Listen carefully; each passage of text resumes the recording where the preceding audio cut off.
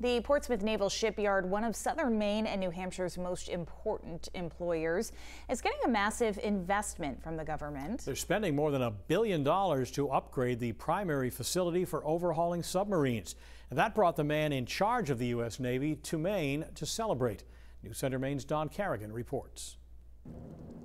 The Navy, meaning the U.S. government, owns the Portsmouth Naval Shipyard. So, starting a more than $1 billion dry dock project brought the man in charge of the Navy to Kittery.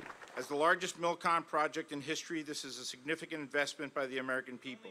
The dry dock expansion project will let the Kittery shipyard handle much larger submarines and overhaul 2 subs at a time. Senators from Maine and New Hampshire say they've already secured more than $600 million for the project, and it will go well over $1 billion before it's done. This dry dock project is an enormous undertaking for the shipyard and the Navy. And after years of local worry the government might close the yard, Senator Collins told reporters the future of Portsmouth Naval Shipyard is secure. I cannot imagine that anyone, any future BRAC, anyone would propose to shut down the shipyard once this investment is made. The day-long Maine visit also included Bath Iron Works with a stop here at the shipyard's training facility. And the senators say they're encouraged because the new Navy Secretary already knows what BIW builds. While he was in the Navy, Secretary Del Toro commanded a DDG-51 destroyer, the primary kind of ships built at Bath. The yard is finishing the last of its futuristic DDG-1000 ships and will focus solely on the more traditional models.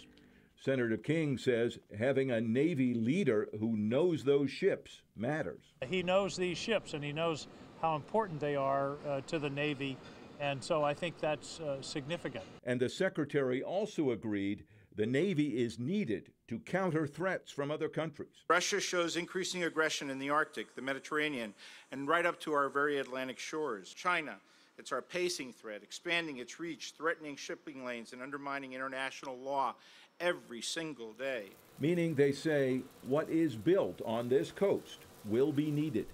In Brunswick, Don Carrigan, News Center, Maine. And the Portsmouth Naval Shipyard project is going to have an impact on central Maine as well. Senator King says the Chinbro Construction Company plans to build some of the components for the new dry dock in Brewer and then haul them by barge to Kittery.